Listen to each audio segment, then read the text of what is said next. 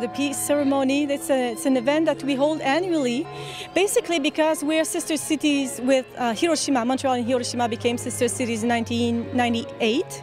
And at that time, we were given, by the city of Hiroshima, we were given this great peace bell.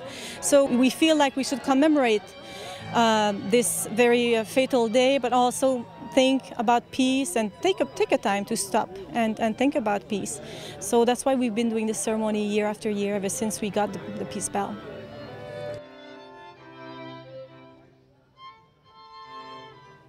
Next year, on the 70th anniversary of the tragedy, a conference for treaty on the non-proliferation of nuclear weapons will be held. Through its diplomatic initiatives, Japan has pursued and will continue to pursue its efforts to realize a world free of nuclear weapons.